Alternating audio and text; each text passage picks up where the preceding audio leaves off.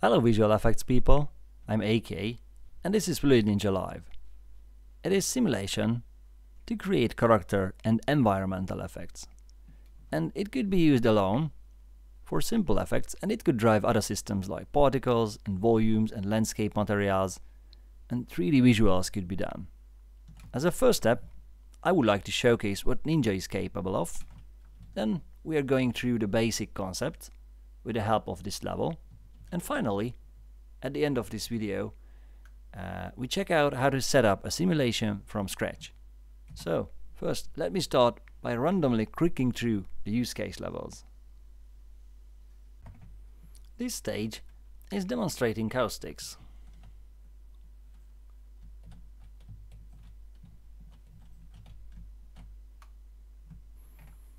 This is a complex level. We have particles, volumes, and an infinite sea surface. And we could even mount a vehicle. Zoom in and change weather and daylight patterns. There is also a stormy version for this level.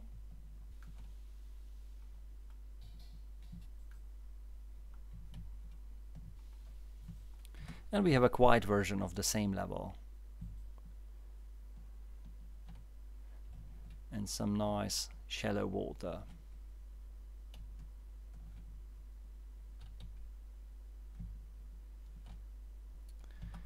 We are demonstrating foliage here. Simulation is generating a velocity field, and this field is used to distort the foliage meshes.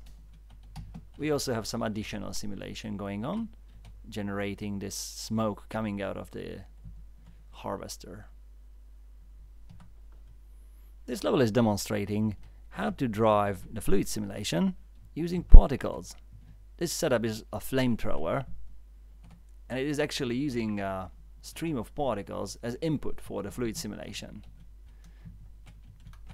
Here we could drive the particles using fluid velocity field. This level is about fire.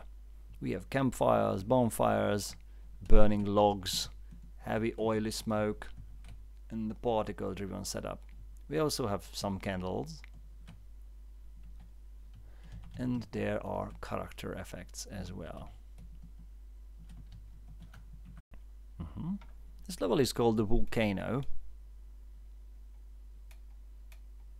and we could steer these huge columns of smoke rising from the top of the hill. You could also adjust scene lighting.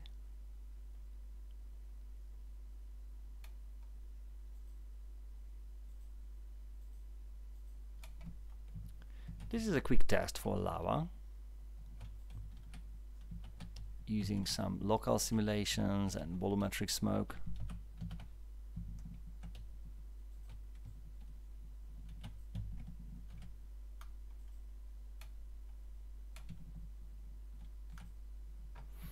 This level is demonstrating small water bodies, like this waterfall, where we could push things around.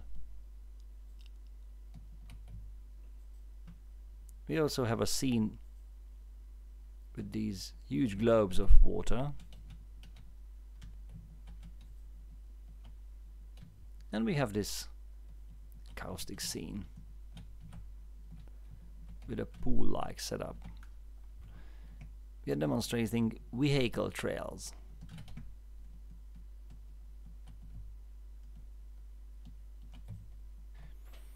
And here's a very simple setup. Just one simulation actor with an opaque water surface, and it could run 500 FPS on an RTX 3080. This is an all-time favorite called the Roots. Again, level lights could be moved, and the smoke lighting changes accordingly.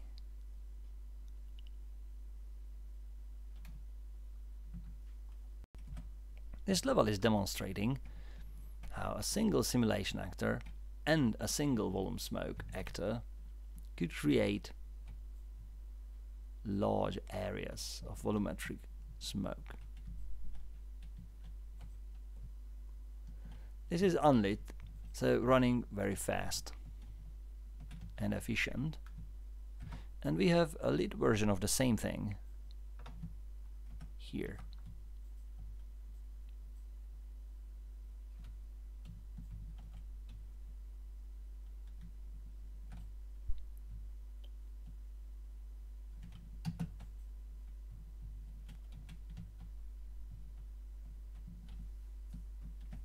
We have a few classic levels for volume clouds.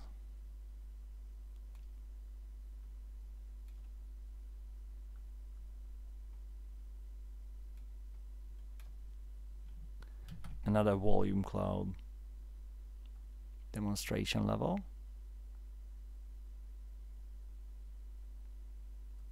And another one.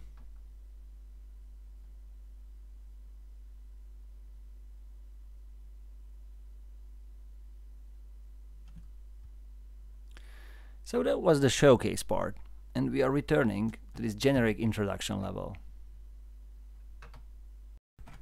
So we have been quickly going through the use case levels, but apart from this, you could find an official playlist on YouTube demonstrating all content has been released to Ninja ever since. It is called FluidNinja Live Showcase, and it comes like with 30 videos or 40 since the beginning of time. Now, let us get through these 5 points as we start this video. First, what kind of skills do you need to learn Ninja? Well, lower intermediate skills would be fine, which means you need to be familiar with concepts like actors and components, materials and material instances, and it's needed to know what a render target is. But it's really just a basic knowledge. Also, the manual is essential, and you really need to read parts on your own. So, in case you do not like reading, your chances are a bit lower to learn Ninja. Now, what learning resources we have? First and most important is the project homepage. It is at the marketplace, and there you could see these yellow colored links to the manual, to Live 1.7 specific playlist, tutorials, and all that. So you could just click through these links.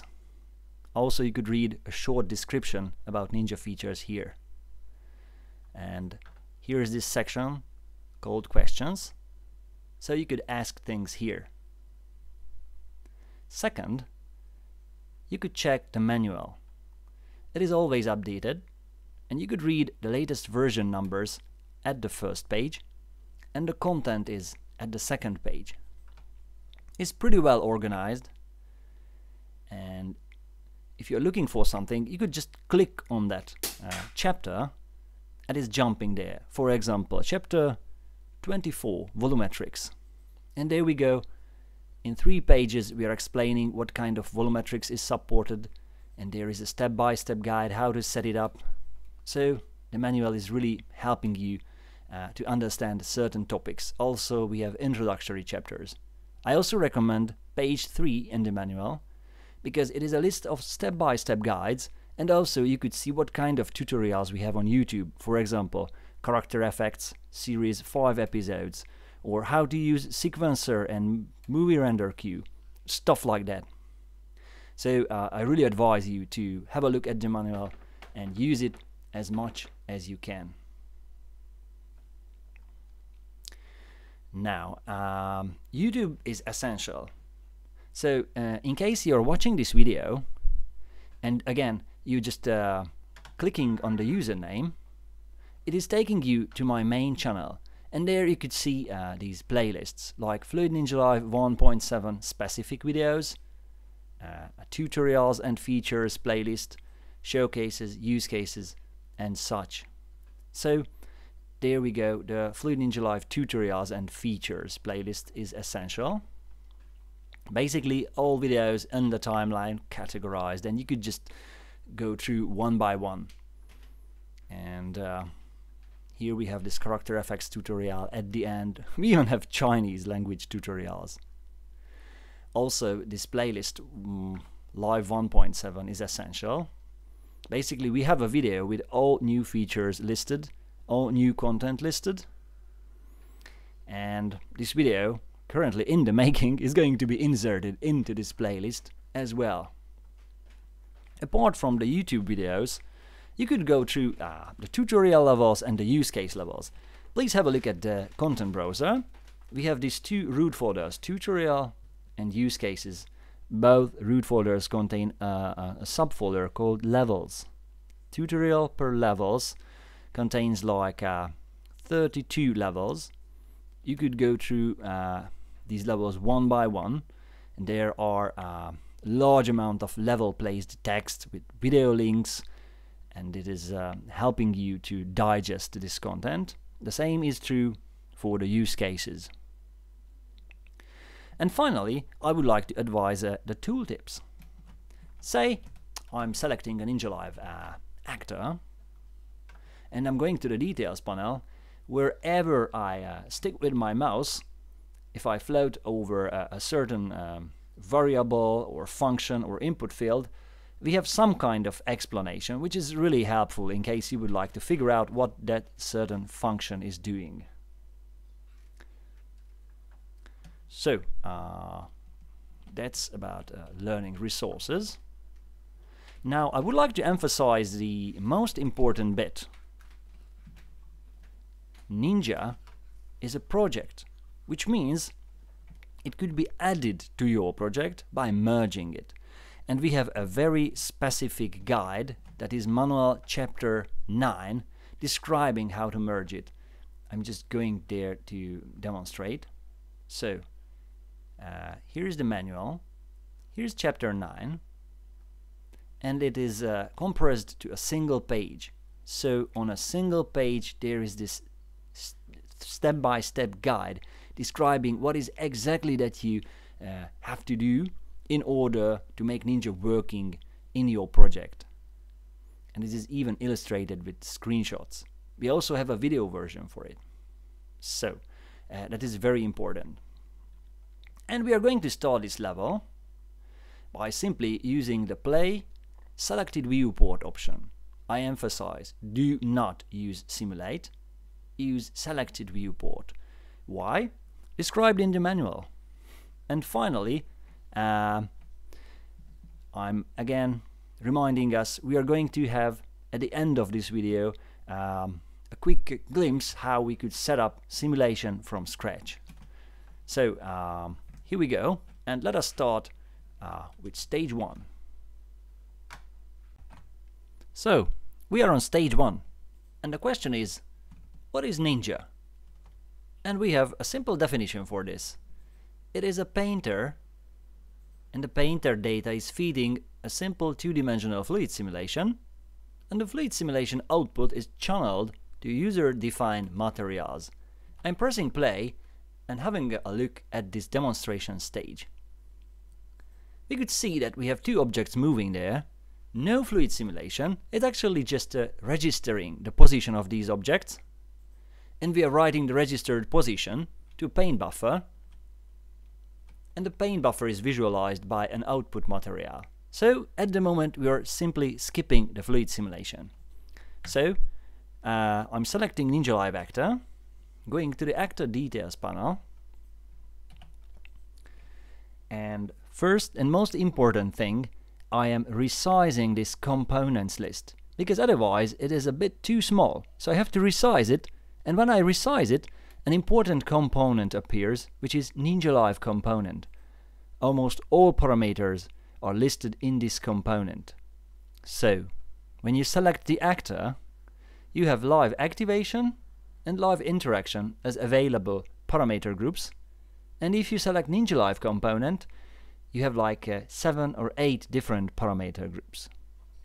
So in Ninja Live component per live interaction, I'm going to the bottom, here simple painter mode. Again, the tooltip is explaining what it is, but I'm just switching it off, and this way we have fluid simulation applied on top of this simple painter. So that is how Ninja works. A painter, a fluid simulator, and some output materials. Now let us have a look at these output materials. Again, I'm selecting Ninja Live actor, going to the component, and in the live generic parameter group, I could find an array, a list, named as output materials. It is a user-defined list, so you could add your own slots and add your own materials or remove the existing ones. So these are just examples. As you could see, there is an index above this output materials list. It is called the output material selected, and it is currently set to 0, which means Ninja is using number 0, the first in the list, which is density buffer black. Again, if I start playing, well, it is pretty much fluid simulation density black, no question about it. So what happens if I'm changing this index? Say I would like to visualize the pressure buffer. Okay, let's do that. And there we go. We could visualize the pressure waves. Or what happens if I pick a material which is made for some flaming ball, maybe? Number 4. And there we go, a fire-like thing appears. And you could also open up these material instances by simply double-clicking them. And then you have this list of parameters like color and normal mapping, opacity, and all these kind of things. So you could tweak the existing materials. You could clone the existing materials by just browsing there, creating a duplicated version and using that. And also you could create your own materials from scratch. This will be explained a bit later on. So that is how Ninja works, and so much about output materials. Stage 2, shapes. A simple, most important statement about Ninja that it is not tracking shapes, but points, like object pivots, bones, particles, and sockets. Please have a look at this stage. What's the difference between these two Tetris blocks? The yellow one, the big one, is leaving a simple track, and the other one looks like Ninja is being able to somehow get the shape of the thing. And the explanation is that it is a single object, and this one is made of 4 different objects. So, in this case, with this colorful shape, Ninja is actually tracking 4 different objects and 4 different object pivot points, and that is why we could see the shape. And in this case, the pivot point is located there, and Ninja is just tracking that pivot point. So, what happens if you would like to make approximate an object shape? You could do like adding bones, adding sockets, or adding invisible colliders. So if I would add these objects to this one and simply hide them, I would get to the same result. Say you have like a boat or a car. You could pimp it up with your own invisible objects or sockets or bones, and this way make Ninja aware of the shape of that object. Here I'm just mentioning it sideways in a bracket that on tutorial level 3, and I'm just going there, simulation inputs. Still, you could find examples for Ninja being able to detect shape. You see this floating pawn here? We are actually detecting the shape, just like with this ball and with this particle stream. But it is kind of cheating because we are using a scene capture camera.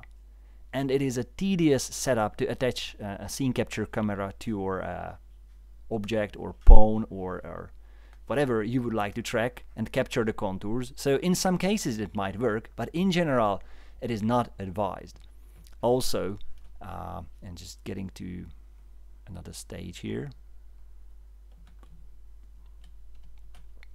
Of course, Ninja could use textures as simulation input. So it is not that we have only this option of tracking points, but again, a texture is usually a static texture. So you could create like a flaming emblematic shape or a portal using textures, like in this case. But in general, if we are tracking dynamic objects, we are relying on tracking points. And now I'm getting back to this stage 2, so point tracking.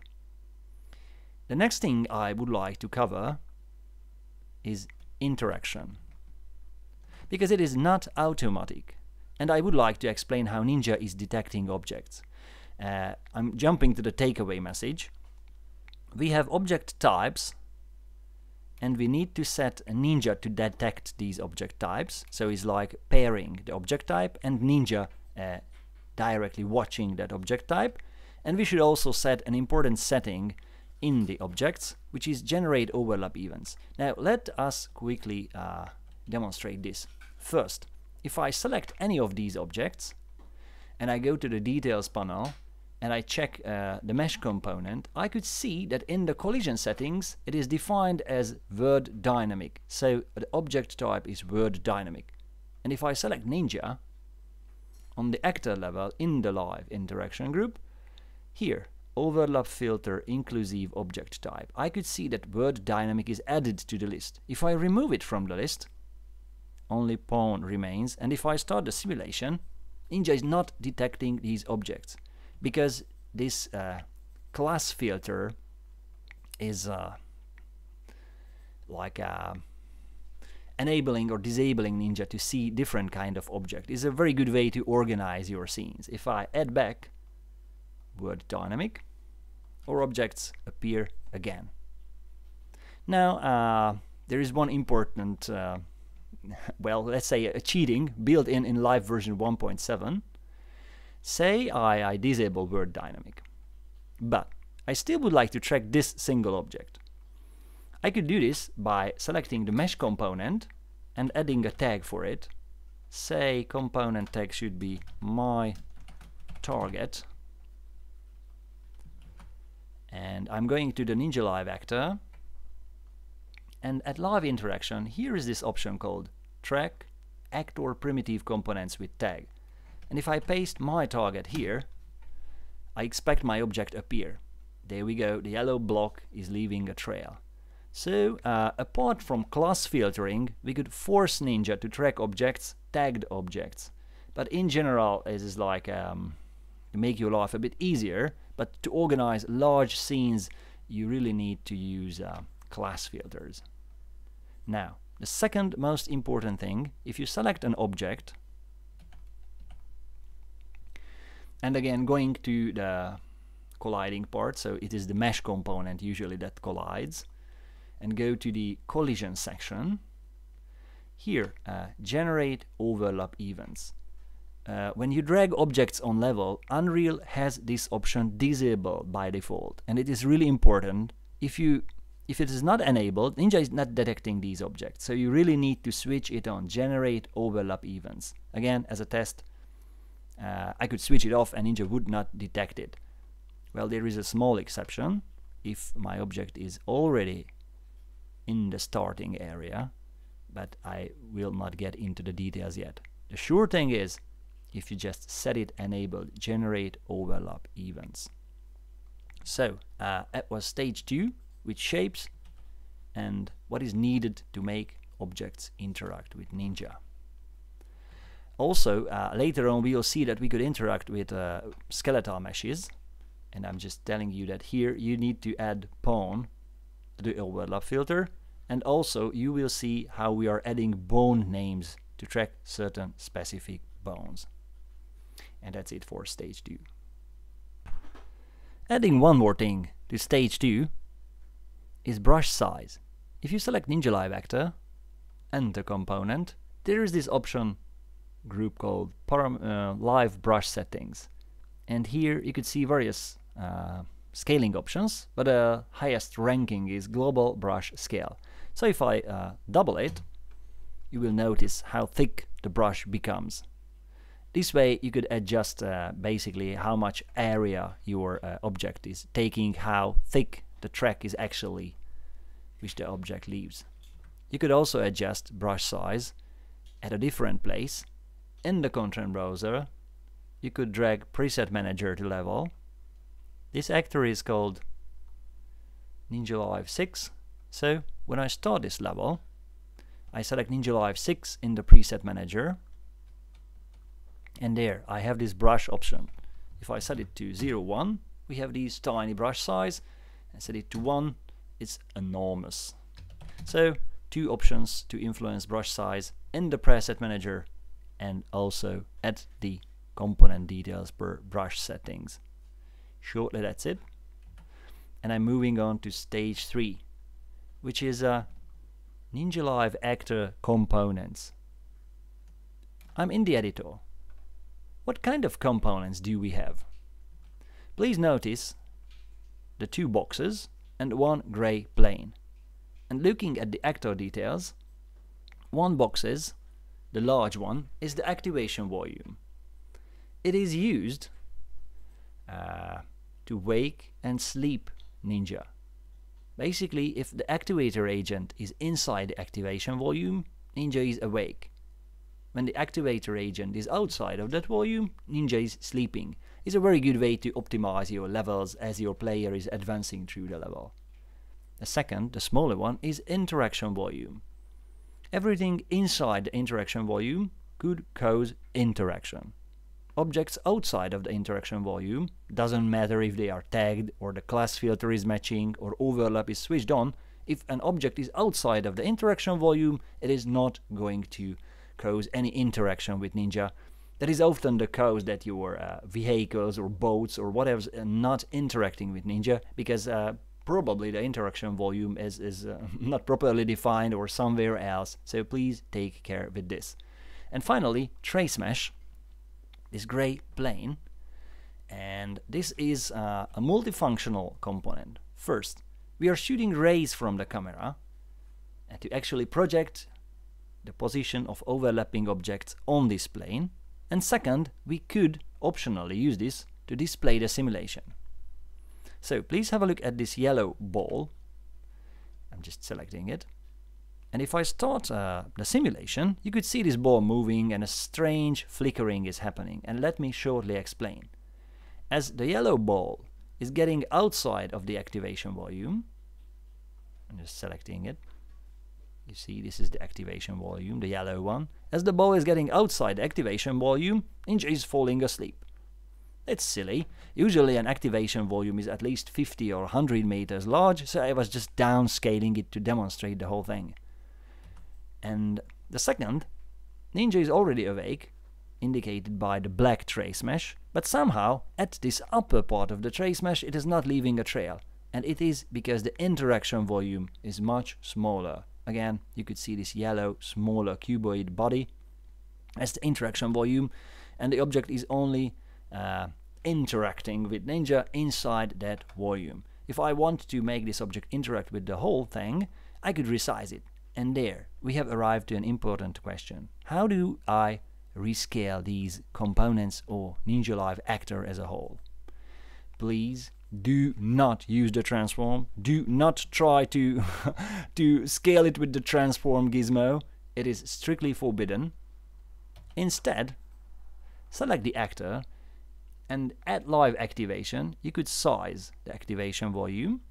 You could even switch it off, which means this sleep-wake function is not important anymore, as Ninja is going to be awake all the time. You could also switch off the visualization of the activation volume. So I have switched it off. Right now, Ninja is awake all the time.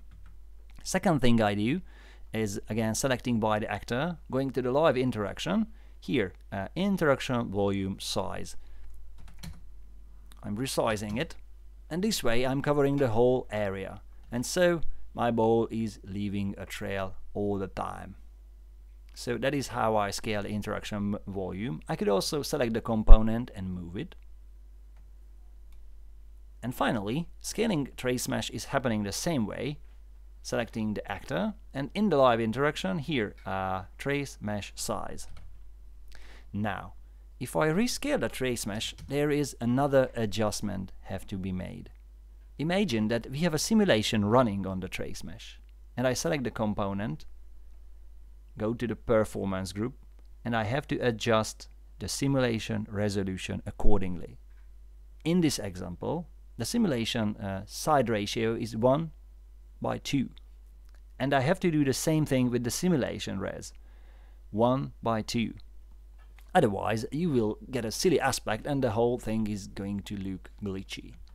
So that is the role of these different components, and that is how you scale them. Mesh size, and simulation resolution are paired.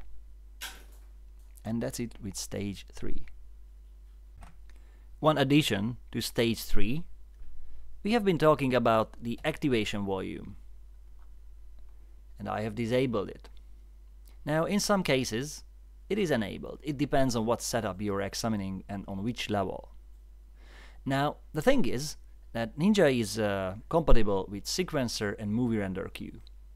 We have a dedicated video for sequencer, and we also have a dedicated manual chapter.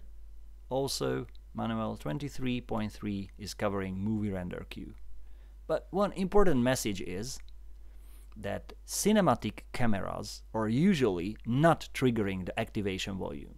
So, in case you have a Ninja Live actor with this pound proximity thing enabled, this sleep-wake function enabled, it is usually remaining asleep when the cinematic camera is trying to capture it, which is annoying because you won't see the simulation. And so all you need to do is switch off this sim activated by pound proximity, so the simulation is always awake, and this way the cinematic camera is going to capture it successfully. That's the addition for stage 3. We are at stage 4, and as you could see, we have a character standing here. If I press play, I remain a spectator, so I cannot control the character. But oftentimes I would like to do that and pretend I'm in a gameplay. And this is where Ninja Live Utilities comes to the picture. I'm selecting this thing labeled with this green N icon. In the content browser you could find it Ninja Live Utilities, and you could just simply drag it on level. This is a helper tool, which means it is not needed to the compiled final Ninja in the game. It is helping you to develop your effects. If I go to the actor details panel, I could see options to set frame per second. I could see options for depth of field, motion blur. I could also add a widget. This widget is going to enable me to rotate the scene lights and zoom with the character camera. And the most important option is possess nearest pawn.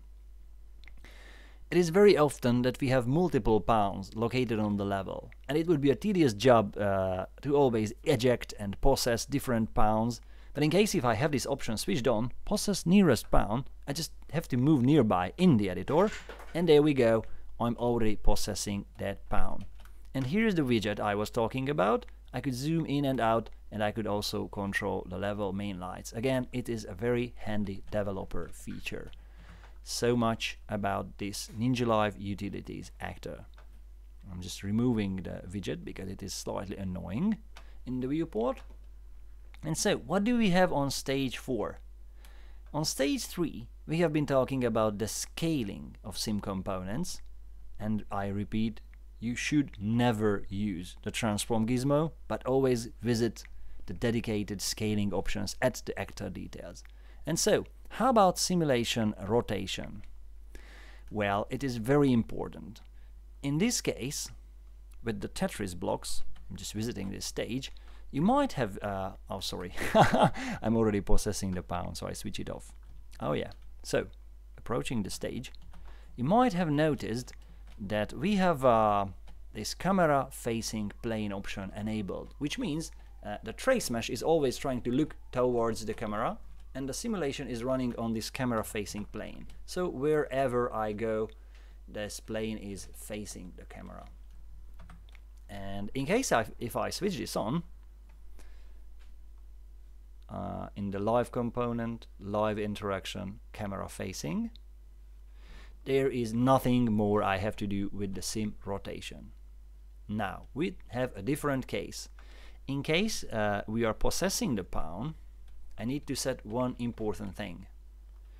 And this one, by selecting Ninja Live Actor, is the main transform. In the Actor transform, you see, rotation is set to absolute. There is this roll down menu, relative. Now what happens if I set it to relative? That is the Unreal default. So if you're attaching a Ninja Live component to any of your moving objects, be it a vehicle or a character, your simulation is going to look like this. And this is a real glitch, and it's we are not happy about it. And for this reason, I am warning you that the simulation should be word aligned, so aligned with the level main XY axis. And to achieve this, I have to select the actor and set the rotation to word, which means absolute. So it is not following the facing of the pawn anymore. So much about rotation. The next thing I would like to cover is sim component position. That might be important as well. Let me just zoom in a little bit.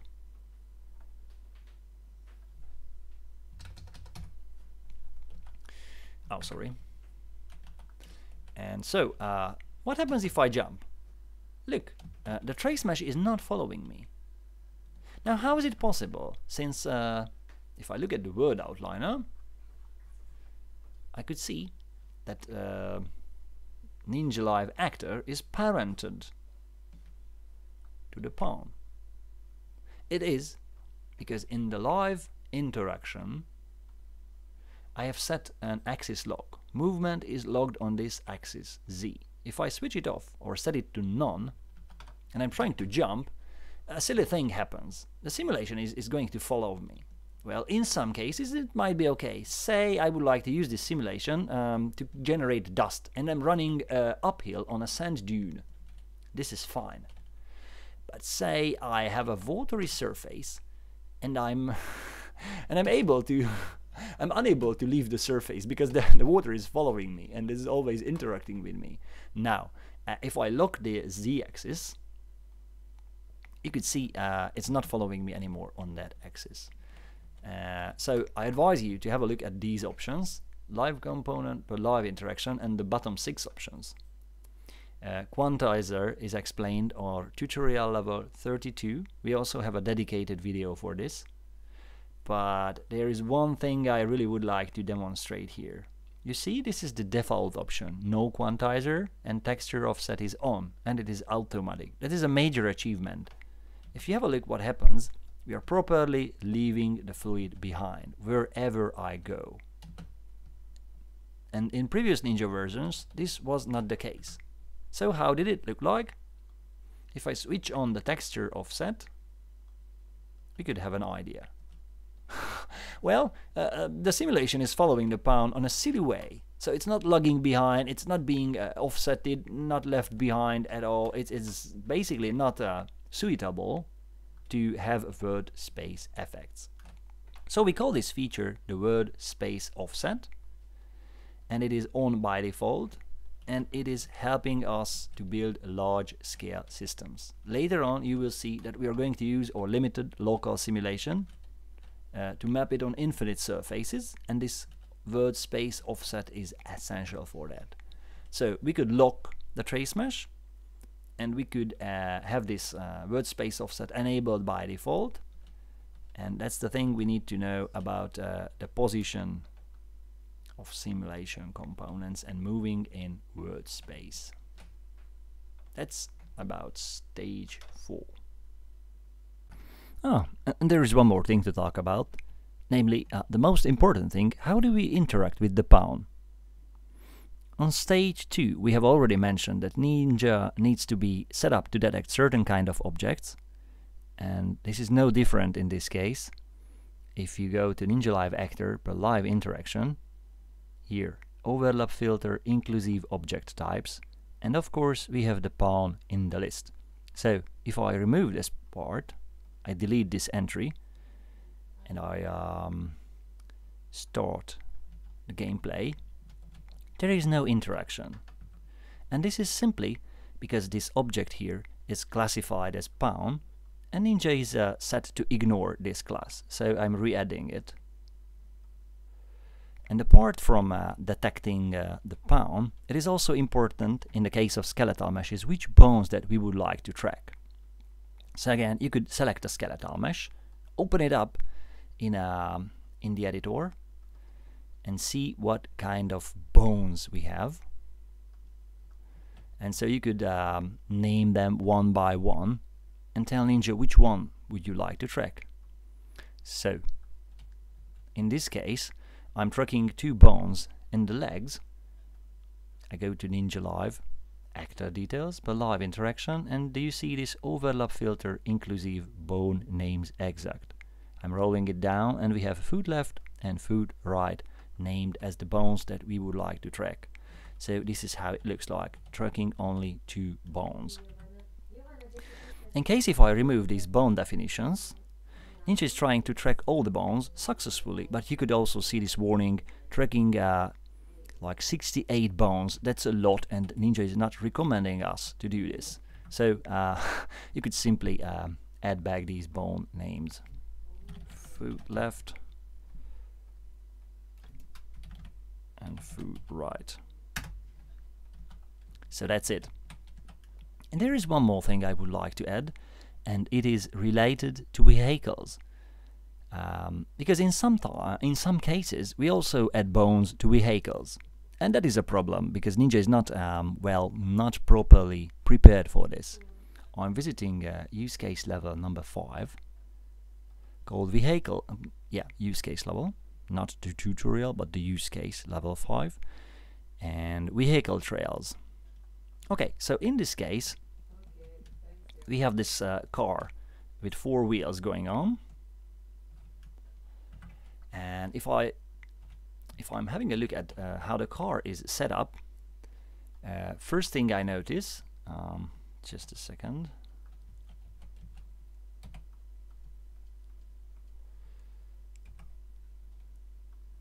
I'm just trying to select the car. Yep.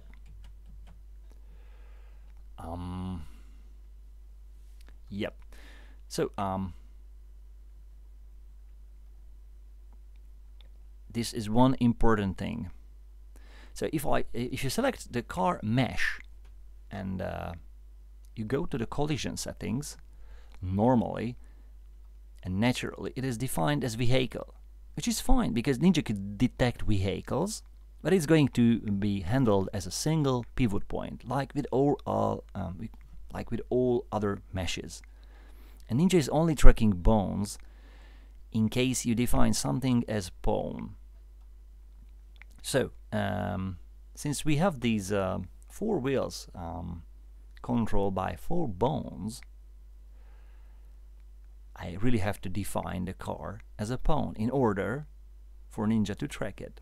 So if I select the Ninja Live actor, I could see that the overlap filter is set to bone, and these are the bone names: wheel front, wheel left, front right, and stuff like that. So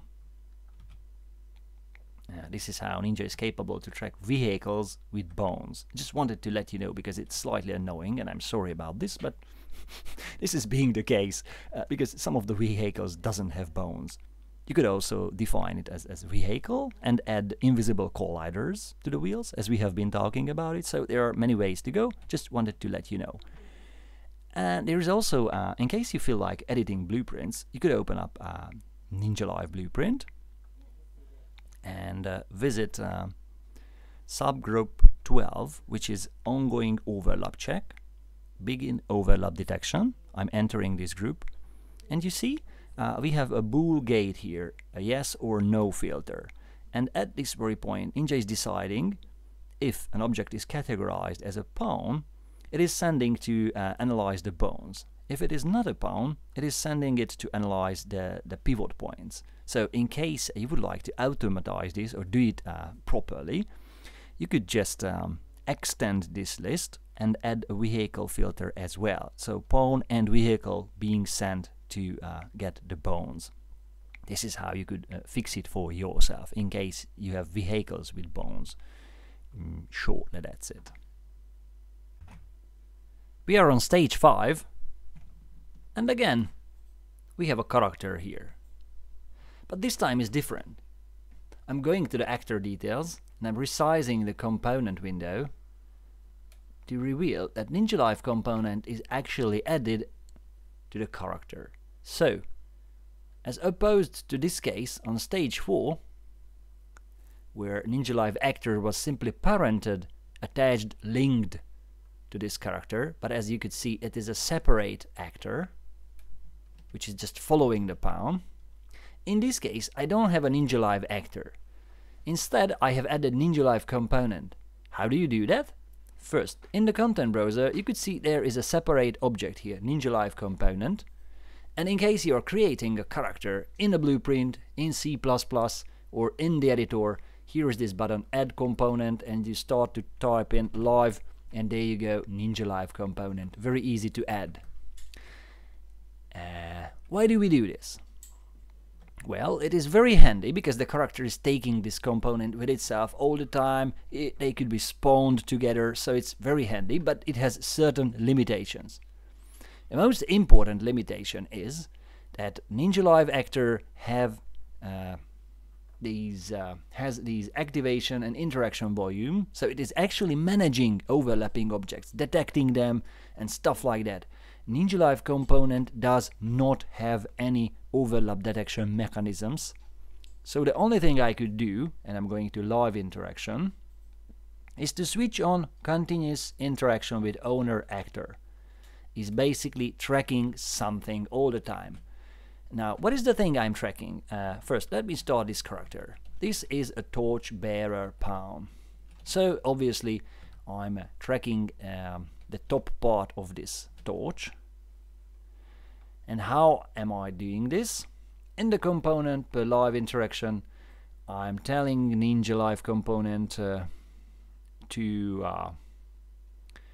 do you see this array? Continuous interaction component names exact. So I basically provided Ninja with this torch head thing, and that is the name of this part of the torch. So basically that is how Ninja knows which parts to track. I could also select which I could, in case if I would like to track skeletal meshes, I could define it here, telling Ninja to track a pawn, and I could provide it with bone names, so I could do the same maneuvers of filtering maneuvers I did here with Ninja Live Actor, except there's not going to be like overlapping start and end events. Ninja is going to track these objects all the time, so there is nothing like entering interaction volume and leaving that volume. It is on. Of course, you could switch it off with, by using an interface, or by adjusting the materials, or killing it by a blueprint. So there are ways to get rid of this thing, but by default is on all the time, and there is no overlap detection. That is the takeaway message here. I'm also recommending you to have a look at the related chapter of the manual, and we have a dedicated video that is the first episode of the character effects tutorial, adding Ninja Live component to your character. The rotation of the sim components, the same applies. If I start simulation and switch the wireframe mode on, I have a camera facing plane. That is where the flame is rendered. In this case, there is nothing to do. In case if this would be a word aligned simulation, like in this case, say the trace mesh is parallel with the ground and it remains so, I have to select the actor and select the trace mesh component and set the transform rotation to absolute. So I would do the same thing as I did with the actor, which I have attached to the pawn, but this time I would do it with the trace mesh only, because I don't have a separate Ninja actor, and so I'm setting this rotation locking on the component level by selecting Ninja Live trace mesh. So much about Ninja Live component and its limitations, specifically the lack of interaction and overlap detection, and also this specific way of locking it if needed. That's it about stage 5. I would like to mention one more thing regarding stage 5. In live interaction, you might have noticed this option enabled single target mode. And I have a separate stage prepared to demonstrate this on tutorial level 2 stage 3. We have 2 separate stages and very fast moving objects on both stages, and you could see stage left is capturing the object trajectory in discrete steps, while the stage on the right is successfully drawing an interpolated line between the captured positional data points. So this option, single target mode, is created to enable Ninja to focus on a single point and draw a nice interpolated trajectory, motion trajectory for this point. In case we have very fast moving objects, I advise you to switch this on. Returning to stage 5, we have this option enabled in Ninja Live component per live interaction, single target mode on. So, recapping all these options, we have added Ninja Live component to the pawn, we don't have overlap detection, we do not have interaction volume. Instead, we have enabled continuous interaction with owner actor, we have defined the torch head as the object that we would like to track, and we enabled single target mode, so in case if the character and the torch is moving fast, still we are rendering nice smooth motion trajectory. So shortly, that's the story. And finally, I would like to recommend the flowchart to you, which is nicely summing up all the things that we have been learning about recently on stage 1 to 5. In the project root, there is this help you asset. You double click on it, and here we go. Actors, components, dependency and functions. We have two cases. One, the red one is Ninja Live component, and in this case it is embedded to Ninja Live actor. And the second case is down below, Ninja Live component embedded to some random actor. Now, the main difference is that when embedded to Ninja Live actor, we have the interaction volume, which is registering the overlapping objects and creating a list of these overlapping objects and components, forwarding the list to Ninja Live component, and then the component is capturing the pivot or bone positions and projecting it to the simulation plane. Important, the simulation plane is the TraceMesh itself, so we are capturing the position of overlapping objects and projecting these positions to the TraceMesh, to the simulation, two-dimensional simulation plane inside the component, forwarding the data to the painter and then to the fluid simulation, and here the output materials are visualizing the whole thing for us. Now, when we are in a random actor, Ninja Live component could not rely on the interaction volume. Instead, we have a user-defined list of components. Remember this function, continuously track or continuously interact with the owner actor. Here you could define which components of the owner actor that you would like to track. Remember the torch head, for example, or you could also name bones or sockets. And once this list is complete, the component is always continuously tracking these provided components and projecting the position to the TraceMesh, and from this point on the procedure is the same, the painter, the fluid simulation and the output materials. So you could compare the difference between using Ninja Live actor and Ninja Live component separately. We also have a list of possible inputs. These are the things that we could track as points, like pivot points, sockets, bones, and stuff like that. We could also track user input, be it mouse or touchscreen. And of course we have textures, materials and streaming camera input, all channeled to the fluid simulation by the composite material. So I really recommend this flowchart. It's nicely summing up the things that we have been talking about during these 5 stages. And now I'm returning to the level. We are on stage 6, discussing buffers, buffer visualization and output materials. A buffer could be simply defined as a temporary storage for visual data, and Ninja is generating and maintaining a lot of these buffers. In the content browser, I'm checking this asset called help, and there we find a flowchart called fluid simulation data flow. The red boxes are places where we are processing data, and the blue and purple boxes are simulation buffers. We could also call them texture objects or render targets. The point is that as we are processing the data, we are sending it to the next stage, to the next station, and then we are writing the data to a render buffer, to a render target.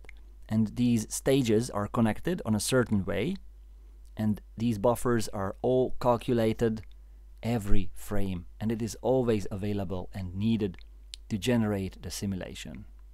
Now, having a look at this stage and what is happening here, we could see that there is just a single Ninja actor running the show, and these two columns here could be defined as the internal state, the representation of the inner workings of what is happening in Ninja. So you could think of these colorful images as different states of the simulation. For example, this one is the core function. Ninja is tracking the motion trajectory and the velocity of overlapping objects, and so these two are the paint buffers. And then we are forwarding paint buffer information to the simulation in this second column, and the fluid simulation is generating more buffers. That silly one at the top, which is like a red, yellowish, greenish hue thing, is the velocity buffer, and it is a vector field. Horizontal direction is represented by a red color and vertical is by green. The second one is the density buffer, and the third one is pressure, which is a scalar field with negative and positive float values. Now, we have seen that Ninja is generating and maintaining these buffers every frame, and so the question is, if these are available, how could we use them to drive systems in the scene? And the third column is actually a collection of examples for this. The top example is using the velocity buffer to generate acceleration for the particles. So the simulation direction is applied and pushing particles on a certain way. This is just an example, but we could also use the velocity field to bend blades of grass, so to distort foliage in the wind. The next example is using simulation density as a height map or elevation map. So we are seeing an actual three-dimensional self-shaded volume here, and the brighter a density value is, the more we extrude this volume. And the third example is using the pressure buffer to distort a mesh surface, but it could be used as well to generate normal maps without actually modifying the geometry. So we have seen fluid simulation and paint buffers here, and a few examples how they could drive certain visualization systems like particles, volumes, or meshes. And this was like a theoretical part. But the question is, how could we correctly access these buffers? What is the way, the method to get to these buffers and use them with our systems? So I would like to compare this nearby stage with stage 6. Here, stage 6, stage 7. This one is called direct drive. Having a look, it's almost similar to stage 6, but it uses a different method. So let us start with stage 6. And in this case, we are using a classic method, which is here since Ninja Live 1.0. And this method is writing render targets, the internal render targets, to external on-disk render targets. So we are exposing the simulation buffers by simply writing them to assets. Let me show this. I'm selecting Ninja Live, actor, resizing the components panel, accessing Ninja Live component, and under the live generic I could see a triplet of parameters. The first one is called draw internal render target to external. I enable this. Then I'm picking which internal render targets, which sim buffers I would like to expose. I could add my own buffers to this list or remove any of these. So it's user defined. And finally, at the third option, which is also a list, I'm picking targets. Now what are these? If I'm going there with the content browser, I could see that these are render target type U assets. It's like files on the disk, and these are prepared pre-made, prefabricated, so these assets are already here. I have created them manually. And if I click on one of these and disable the alpha and start the simulation, I could see that the Ninja Live actor is writing that pressure buffer data to this external render target every frame. Now, what is the advantage here? The advantage is that it's a very easy way to expose fluid simulation data, and that these render targets could be easily accessed by any external system. So you could create your own arbitrary materials and just read these render targets as textures. As an example, I'm selecting this mesh here, this distorted surface, looking up the material it is using, and in the material at the bottom I could see that this render target containing the pressure buffer is manually linked to this material. So we have this fluid simulation actor writing the data to the on-disk render target, and we have this object here with a material that is reading the same render target. That is the principle, and it's very good and easy. But also we have serious problems with this. First, what happens if I am cloning this actor? Well, we have two actors trying to write the same render target. That is a conflict. Also, I have to manually define which render targets I would like to expose and what are the destinations, and I have to do the same thing at the recipient side with the water material or whatever kind of material. So it's a tedious job and it's not very easy to automatize. I would say it is a manual method to one by one build systems and wire them together, and this has been used for a long time. Now, with Ninja Live 1.7, a new method has been introduced, which is called the direct drive. Again, we have a simple single Ninja simulation actor here on stage, and we have the same three examples: particles, volume, and a mesh surface. But this time we are not writing external render targets. Instead, and I'm typing in the tag word into the actor details panel, we have been tagging all three actors. So selecting the mesh, you could see the actor is tagged as mesh test. Selecting the volume, it is volume test, and the Niagara is also tagged as particle test. So we have been using three different tags, and Ninja Live is using these tags. I'm at live component per live generic to identify objects and apply a certain material on these objects. So let us have a list of these important parameters. First, you see these output materials. We could also call them primary output materials, and this is an array. You could add your own elements, and Ninja is always picking one of these elements from the list defined by the output material selected index. So we have one material. We are defining this material here, and you see this option, apply first output material to actors with tag. So I pasted mesh test here, and so Ninja is applying the material on this mesh. The same is true for the volume smoke. If I look up this array called secondary output materials and the input field below the array containing the tag volume test. And finally, Niagara. It is again tagged, and we are also using this tag to instruct Ninja to forward the render buffers to this system. An important bit, while the volume smoke and the mesh is using materials, so actually Ninja is applying this water-like and volume-like material on these systems. Niagara is a bit different.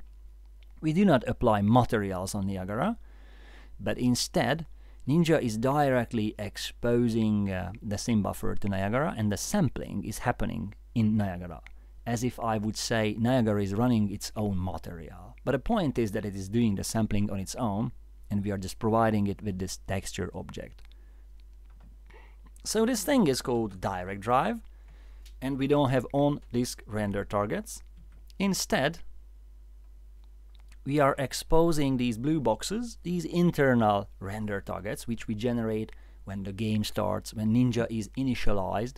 These objects are generated anyway, and with zero effort, we could expose these already existing internal render targets to materials and apply the materials on these systems. So this way we could very easily manage a large amount of objects and materials. Additionally, I would like to say that in most cases, when let's just pick a random Ninja actor, for example, stage 4. So in the most cases, when we see a simple Ninja visualization, the question comes that, so what is happening here? Are we talking about an external or an internal system? How is it visualized? Well, since Ninja 1.0, we had this default option of having a trace mesh, and the trace mesh fulfills two functions. First, as we have been discussing, the data of overlapping objects is projected on the trace mesh. So it is functioning like a projection plane.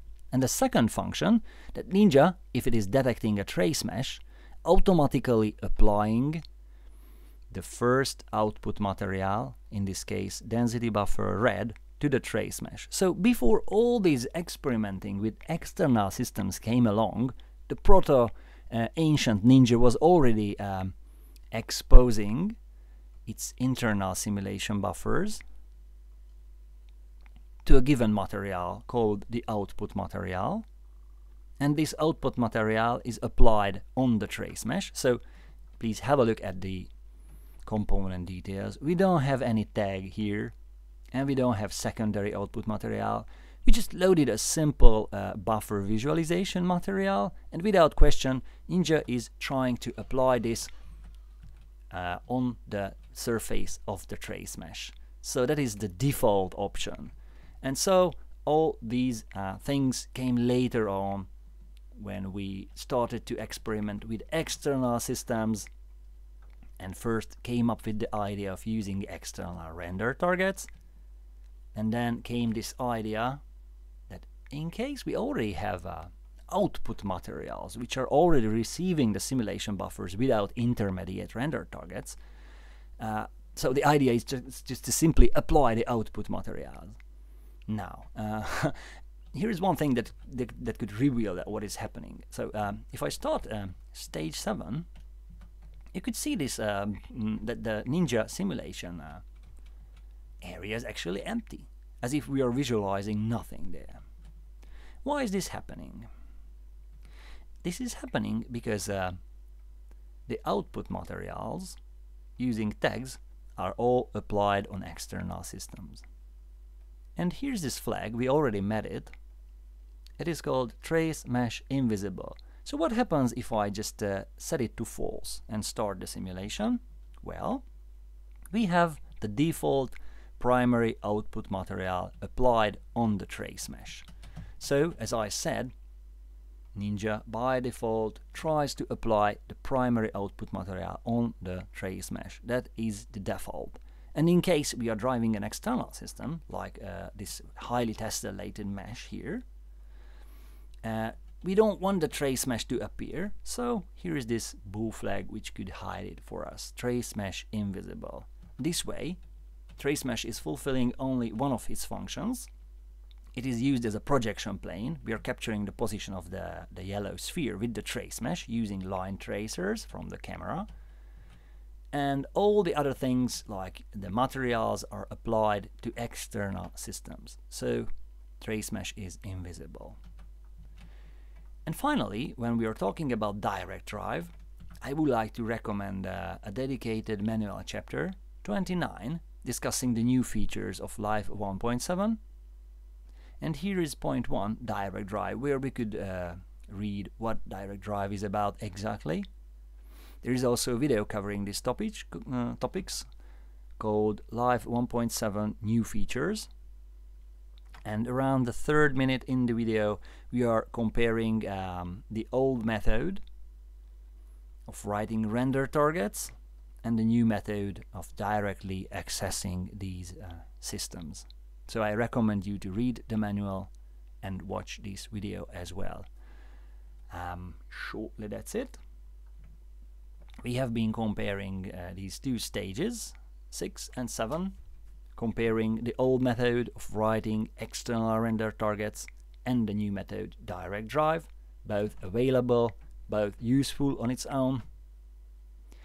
And finally, I would like to provide you with some technical details very shortly.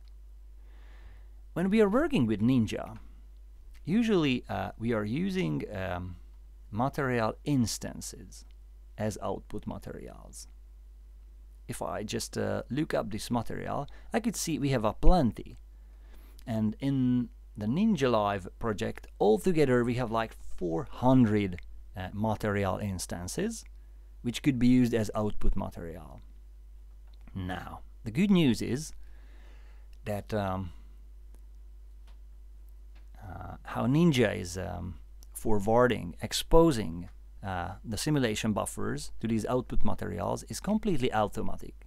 So the blue boxes, the different render buffers, are automatically forwarded to the output materials. You don't have to do a thing with that. If you open up a material, you have a bunch of parameters which you could play with, like color and normals, opacity, mesh distortion, reflection, refraction, roughness, all these, and you don't have to care with the render targets, the render buffers. It's all automatic.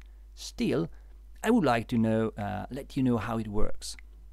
So, in every material instance, here's this option group called General.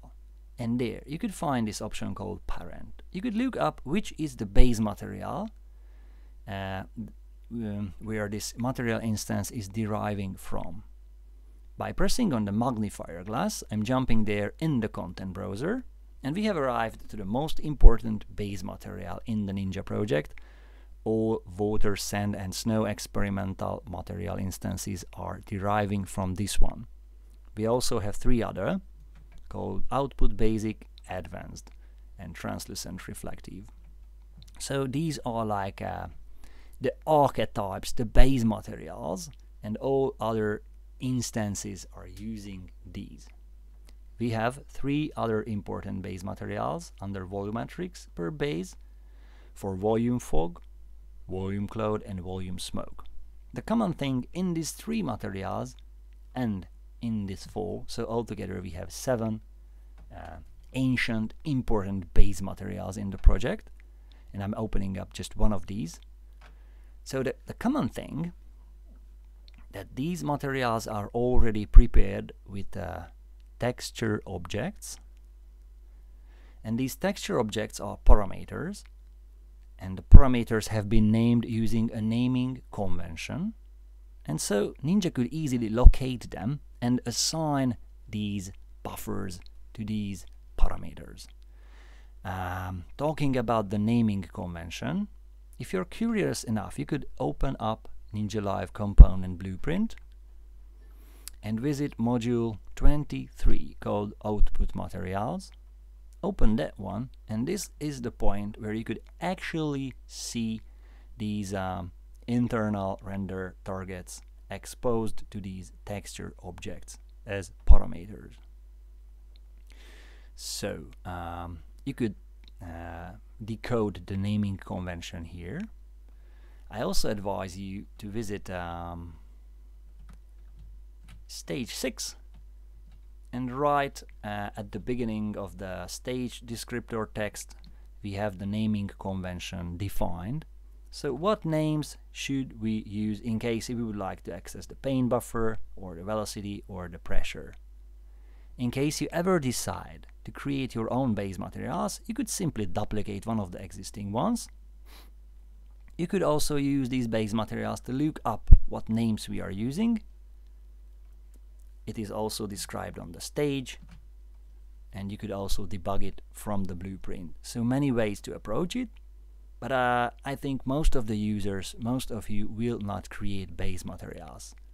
Again, I'm emphasizing, you will probably just using instances, material instances, and so these instances are deriving from the base materials, and you are duplicating them to create your own versions, and you're going to tweak only these high-level parameters with color and mesh distortion and stuff. You don't have to deal with simulation buffers. That's the good news.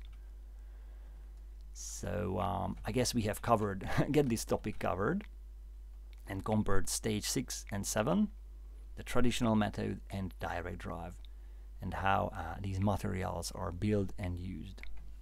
That's it. This is stage 8, and we are still talking about materials. I would like to show you a few tricks. Let's get to this part called detail mapping or flow detail mapping.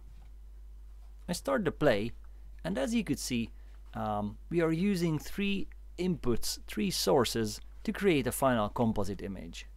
And the 3 inputs are simulation velocity, simulation density, and a static noise map. And the way how we are using these, the velocity is used as a flow map to drive the advection of the noise, and density is used to mask the noise.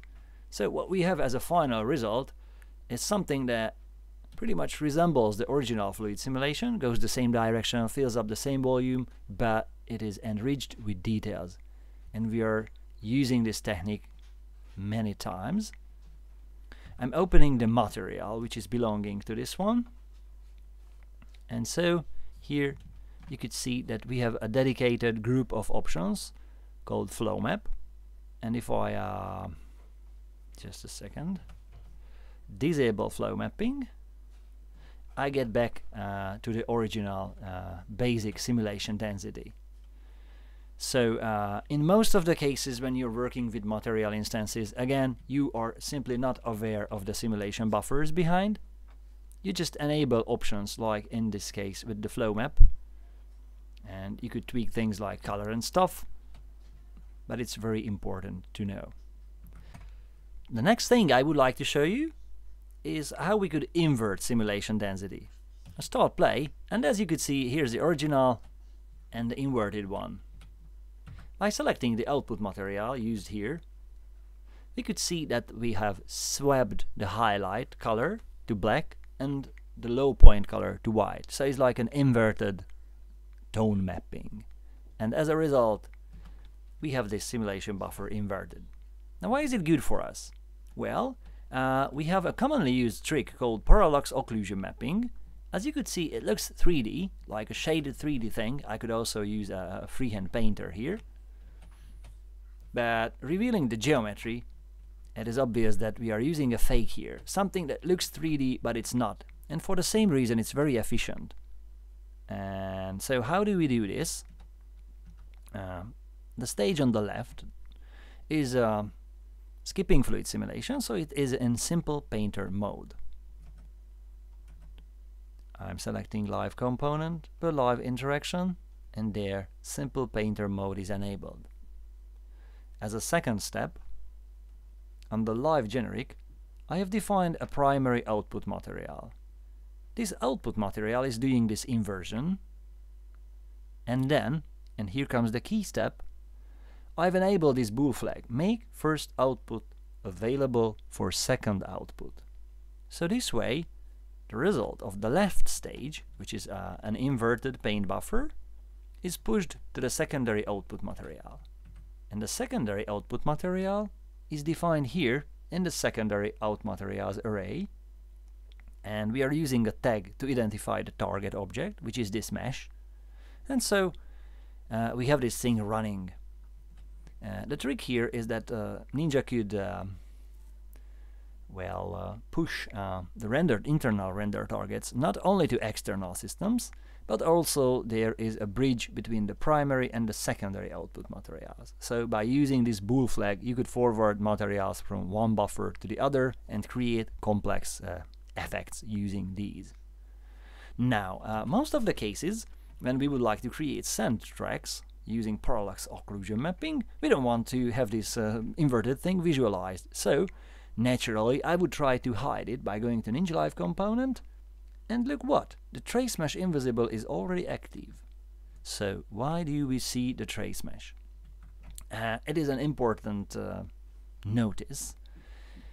By selecting Ninja Live Actor, you could see that we have this proximity activation enabled. What does it mean? It means if I get further away from the stage, it becomes disabled, it is falling to sleep.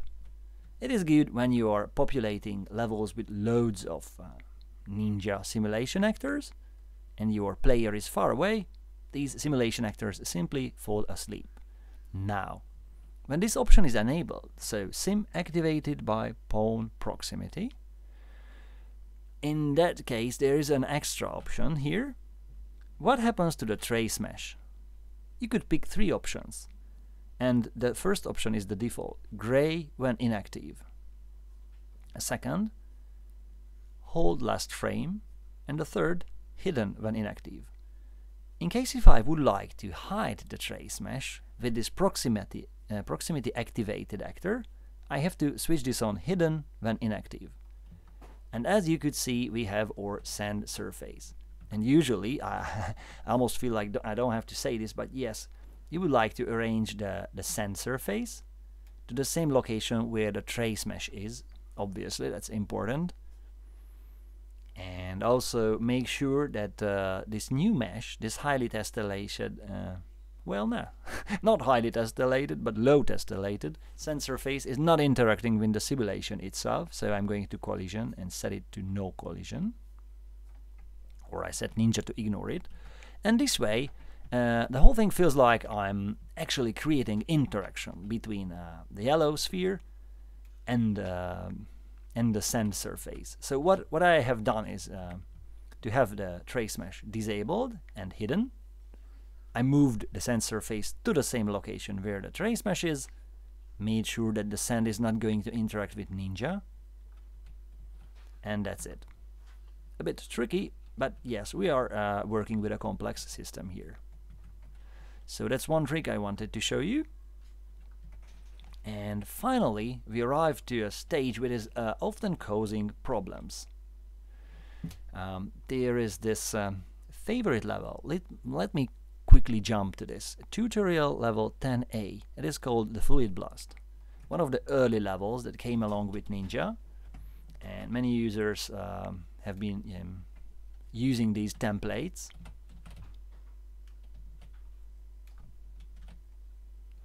Again, as a good fake, so it's not real 3D, but we are using parallax occlusion mapping and a 2-dimensional ray marcher to create this illusion of spatially extended fog. And so, oftentimes you would like to copy this setup. And since this setup is generating self-shadows, there is a light source defined. If you select the Ninja Simulation Actor, and go to Live component, there is a dedicated group of options here called Live Ray Marching. And you see, ray marching is enabled, and we have a light source defined. Now, the same setup is replicated on the tutorial level. Let me quickly go there. So, we have this 2-dimensional ray marching setup replicated. And oftentimes, you would like to copy this stage to your own level, which is fine. And it is taking the material definition with itself. So in case if you have this Fluid Blast Ray Marcher material in the output materials list, it is taking it with itself, it's fine.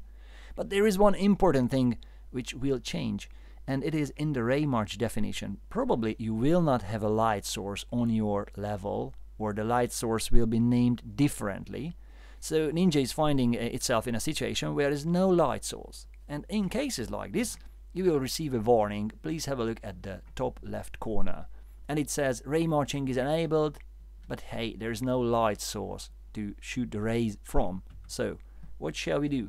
And in this case, when you receive this warning, which is a very literal warning with an instruction, you just go to Live Ray Marching. You could either disable it, or you could pick a light source to resolve the problem, and it's done. So this is how we solve this issue of giving a light source to the ray marcher. And that's it. We are on stage 9, discussing modularity and how to build actors from components. Please have a look at this stage. We have a single simulation actor running, and all components visible are embedded to this single simulation actor. Exiting the gameplay and selecting Ninja Live, we could see that besides the Ninja Live component, we have Volume Smoke component and Niagara component added. Quickly jumping back to stage 7, where we have been witnessing a similar setup, except that we had a separate simulation actor, a separate actor for the mesh, a separate volume actor, and a separate Niagara actor. So altogether it has been 4 actors, and despite the fact that Ninja was driving directly the other 3 actors, these were separate actors. Now, going back to stage 9, we could see that all these actors actually have been collapsed to a single actor. Ninja Live component is a new feature introduced in Live 1.7. Of course, Niagara component by Epic is always there, and I've also added a specific TraceMesh which looks like a cube. And so in the end I have the whole thing packed into a single actor, and I could move them together, and it is all controlled directly. All other components like the Niagara and the volume and the mesh controlled directly by Ninja. Now, I'm not getting into the details. Instead, I'm recommending you Manual Chapter 29.6 Modularity. Also, it is covered on a very detailed way in a dedicated video. Live 1.7 tutorial, new features, and all over the video we are talking about this, but we are devoting at least like 5 or 7 minutes to discuss how these components are being added and how the system is built. The point is that it could be done, and that is like the current stage of evolution with Ninja, having all components added to a single actor controlled by the same simulation. And so that is what we call modularity, building our own actors from components. And shortly that's it about stage 9. And the next big thing we would like to discuss, how to make things word space. Because until now we have been witnessing things that have been sitting at the same location, like anchored or fixed to that point, and so we would like to see things move around in the world. And so the question comes, how to make things move in the world?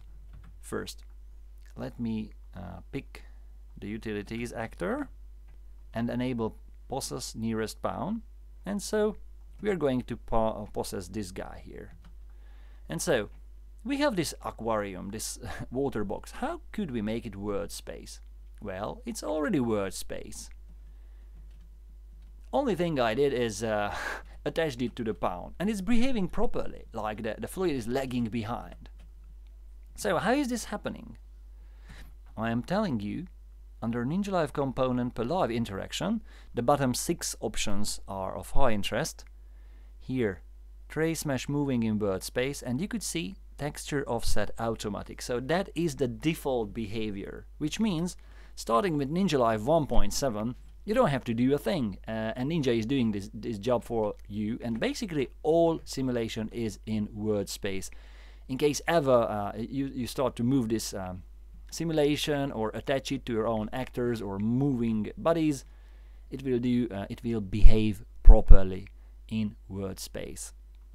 So the question is, what's the problem with this with this big box of water? Well, the problem is that most of the times we don't want to take a tank of water with ourselves. So a logical step forward is to have a large body of water placed on the level which is not moving, and have Ninja simulation actor attached to the pawn moving, and still hiding Ninja actor and somehow having the simulation buffers running on the water surface. The good thing is that we have discussed all the things necessary for this on the previous stages. So our Ninja simulation is in world space by default. By the way, let me just start this stage and see what is happening here. So we could see that our simulation is attached to the character. Our simulation is hidden, and still it is controlling this large mesh. So let me dissect it to parts. As you could suspect, I've been hiding the trace mesh. Let me just reveal it. So this is my simulation in world space. If I move away from the big large blue area, I could see that this red plane is moving together with my character. So it is the trace mesh, it is the simulation, and it is attached to the character. And as soon as I reach the water surface, the simulation buffers are correctly stamped on the surface, and this is solved with the help of the secondary output materials. And I'm hiding again the trace mesh. Looking up the secondary out materials, here we go, water opaque minimal, and we have been using a tag in Ninja and both on the water surface. So this way Ninja is applying the water material on the water surface.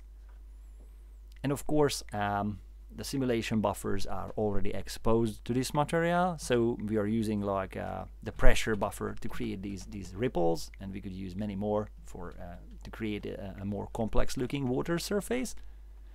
And there is also a Niagara system, so we are using the pressure to displace the particles vertically and using the velocity buffer to push the particles horizontally to accelerate them, as we have been discussing before. But so the setup looks like this. We have a single Ninja simulation, we have attached it to the palm. As discussed earlier, we have set the transform to absolute.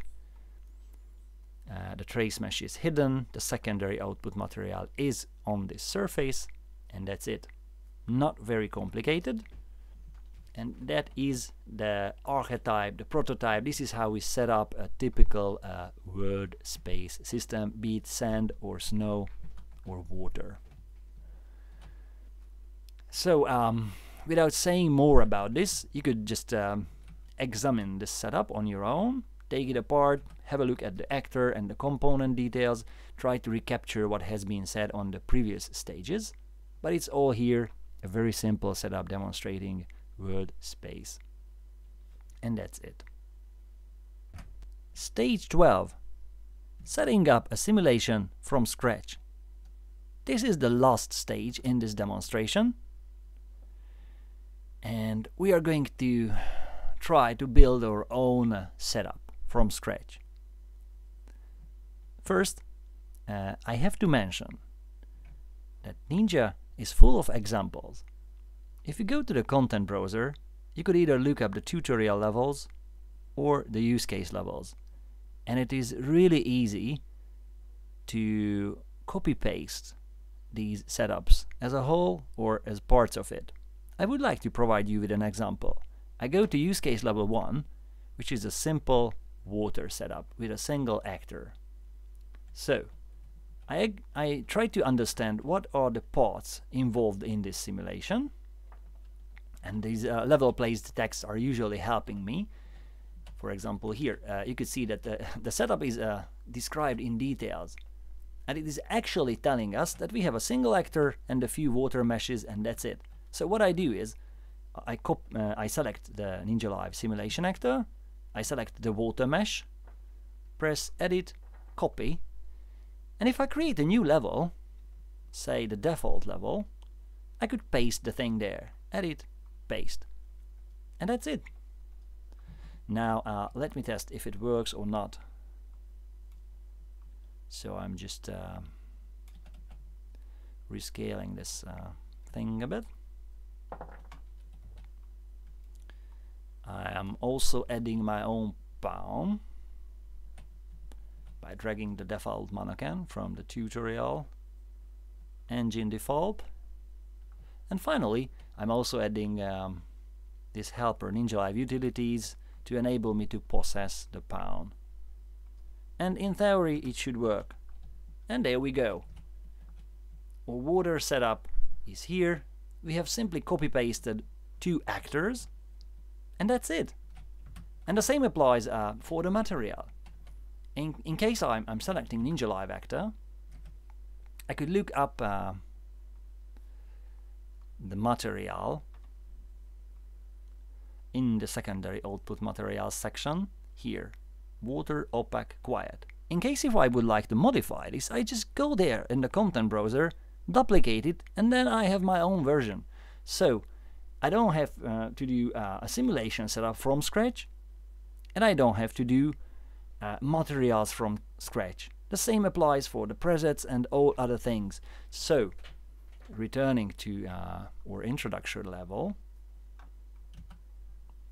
the advised way of doing things as a starter in Ninja is not to set up a simulation or a material from scratch, but to copy-paste the existing setups. That is a very natural way and a very easy way to solve problems.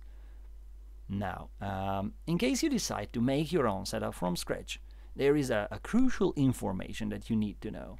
That is about the parameter space. So, what are the parameters that control Ninja behavior and simulation behavior?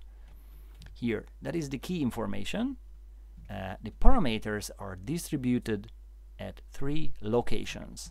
First, if you select a Ninja Live actor, some parameters are available here at the actor details under live activation and live interaction. Selecting the Ninja Live component, you can access more parameters. Altogether, we have like 100 parameters accessible through the actor and the component details panel. Next is the preset manager. You have to drop it on level, simply dragging it from the content browser. And if you start your simulation, oh, by the way, what's the name?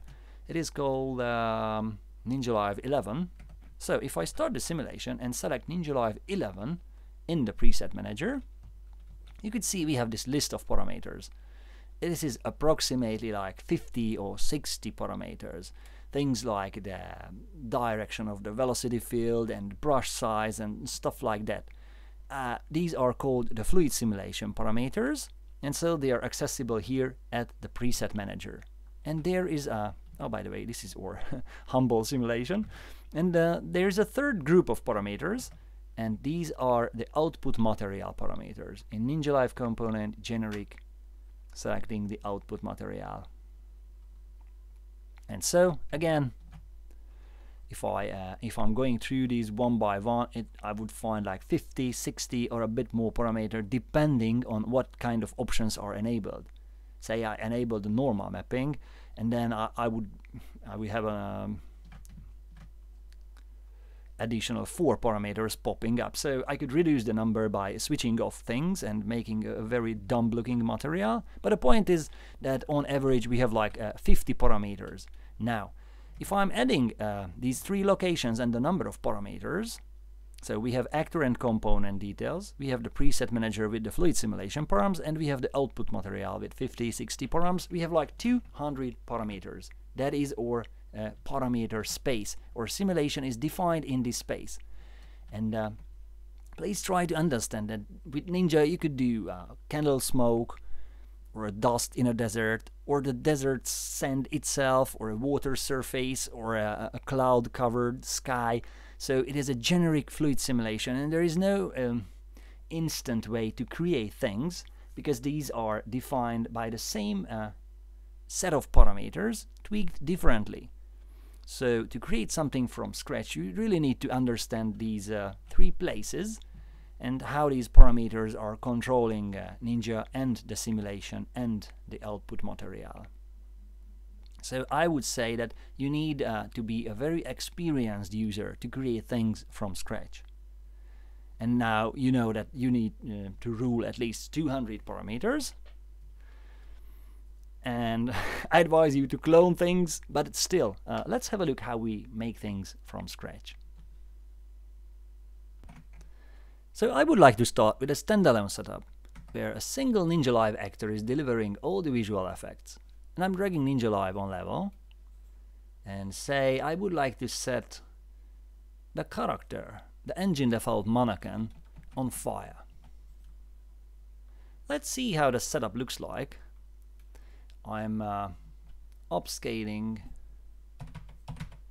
the simulation container a little bit, also renaming it to something a bit more telling, like Ninja Live Fire, and parenting it to the character.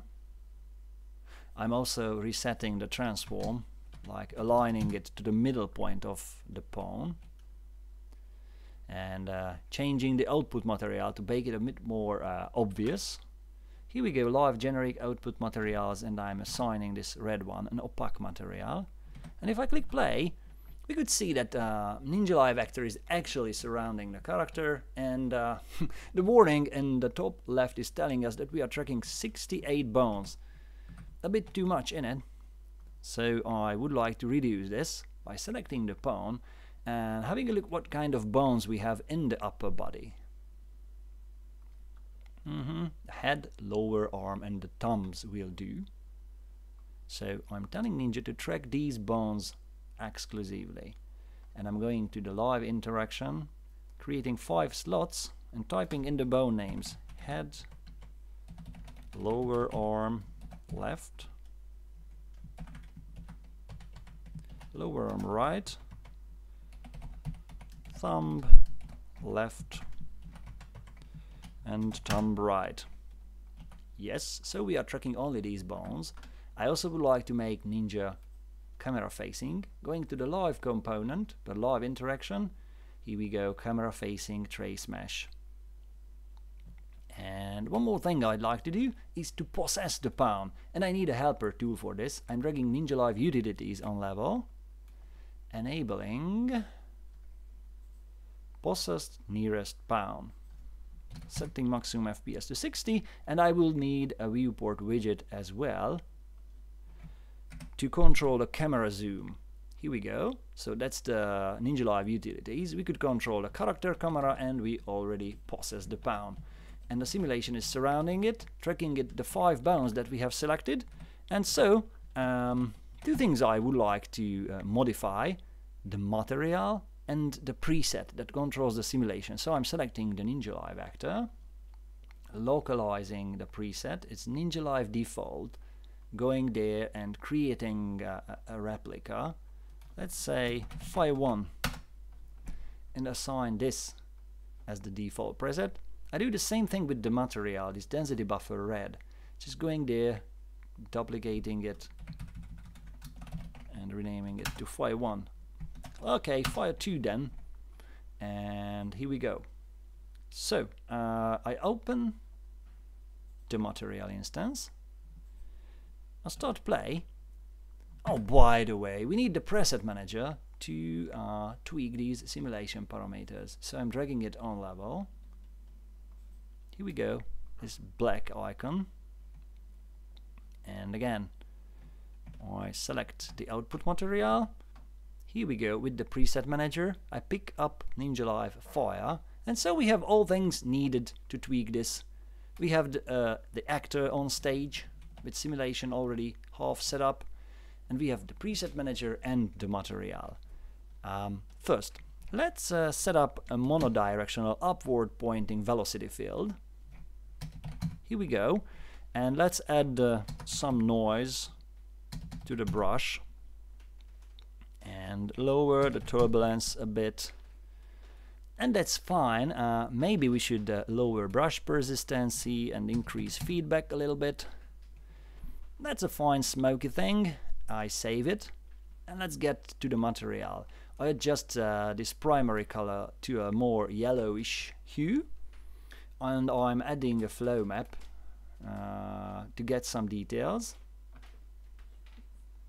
Here, flow map texture. What's the name? Crumple will do that. Old crumple. And I set the mode to a multiplicative mode. Alright. And finally, I multiply the intensity of this effect. Alright. And still, the brush size seems to be a bit too small. So I'm getting back to the preset manager and setting it to 0.5. And now I can see that the detail map is quite large, so I'm adjusting in the material flow map UV tile to 5. You could see it looks very fakey because the simulation density is masking it. So I'm lowering this masking value and increasing how the simulation velocity is influencing this flow map. Yep, it pretty much getting look like fire. And so I would like to change this down there, the blending mode to translucent. And maybe now that we have alpha in translucent, I would like to set the alpha power a bit higher. So basically that's it. We have something which as a starter looks like fire and is tracking all 5 bones. We have a custom preset and the material, and there are so many other things to tweak, but not yet. Next thing we would like to do is to create an extended setup. For example, a large water surface. An extended setup is when Ninja is controlling something that is not Ninja. It could be a particle system, a volume, or a landscape surface. Right now, I'm creating a large simulation area. And since we are covering a large area, I'm also adjusting sim resolution to 1K and the output material to something more prominent. Here we go.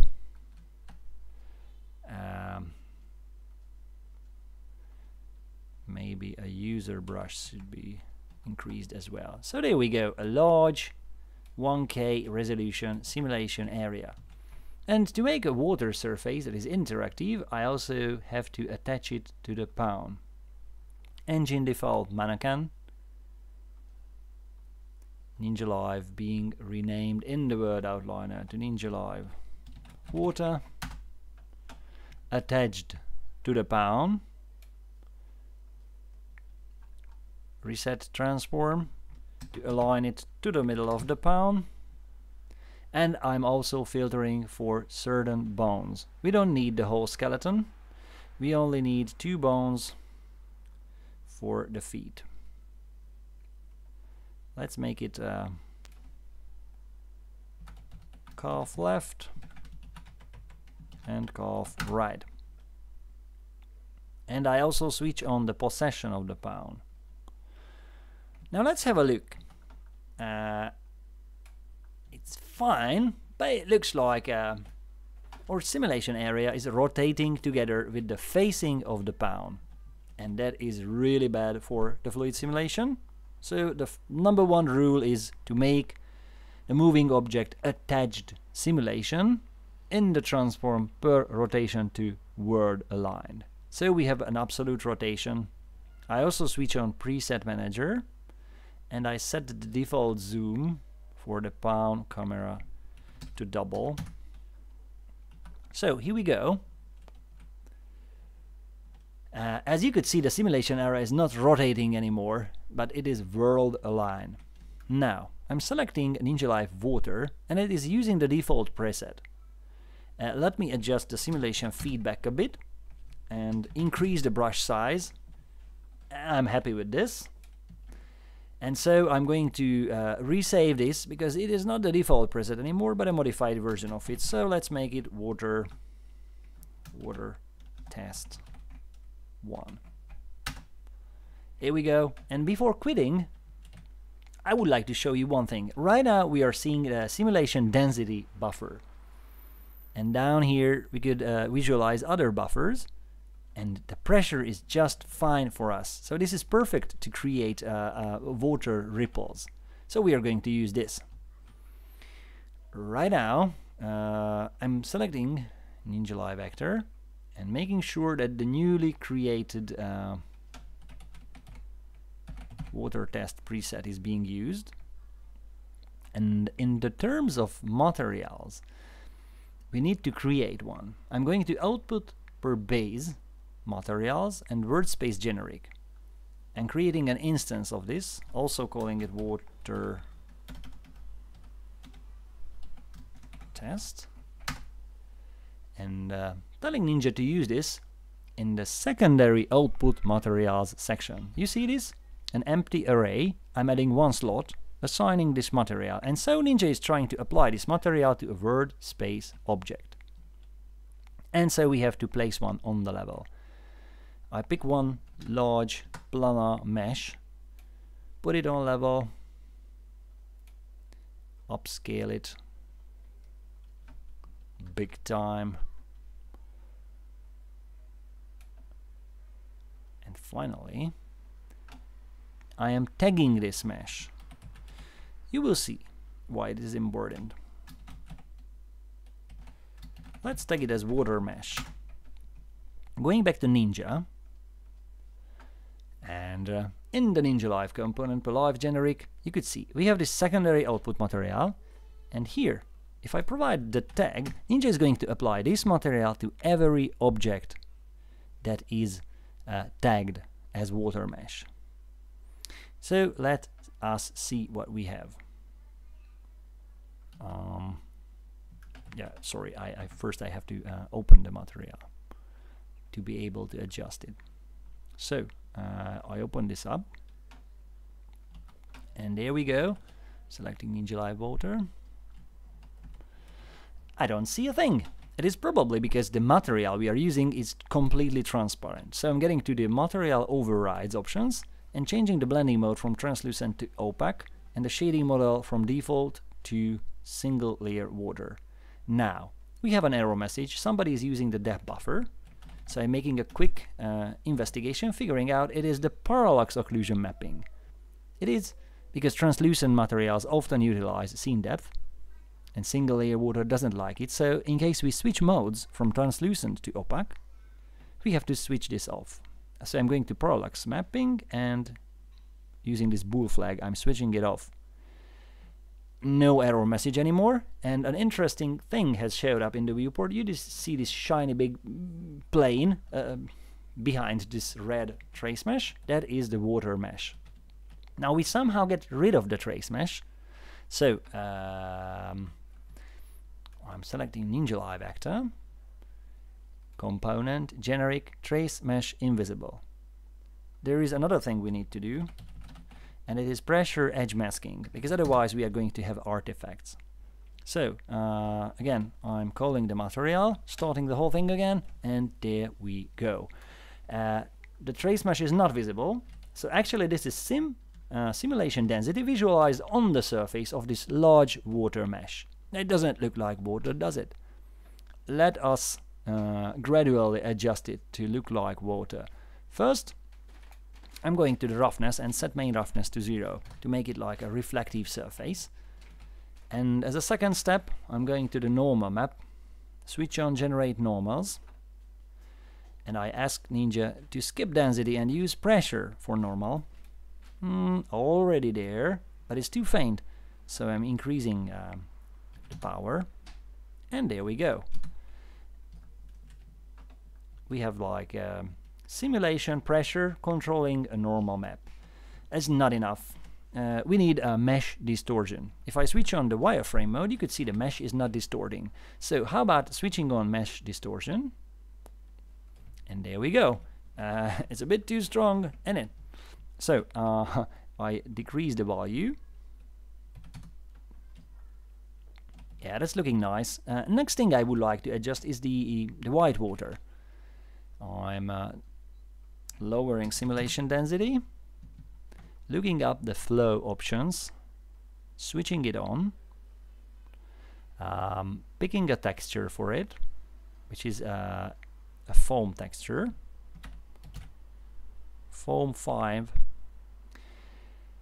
and it's not visible because I have to adjust a few things. First is the scale. I have to downscale it big time because it is in word space. I have to make it stronger, and I also need to make it a bit more persistent by adjusting this power function. That's fine, maybe a bit too persistent.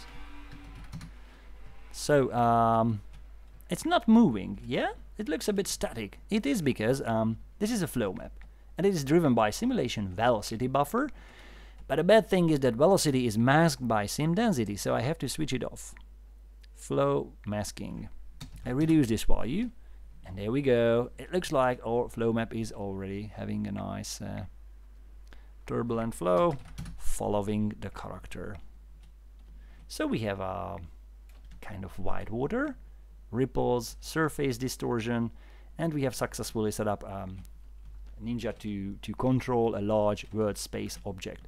And just to prove how easy it is to create a large water surface, I'm just cloning the thing and rotating it a little bit and starting the whole thing again, and there we go. So it's like it's seamlessly merging because it is a word space material, and I could clone it or use Unreal's built-in virtual head-filled mesh or whatever feature to generate this mesh surface.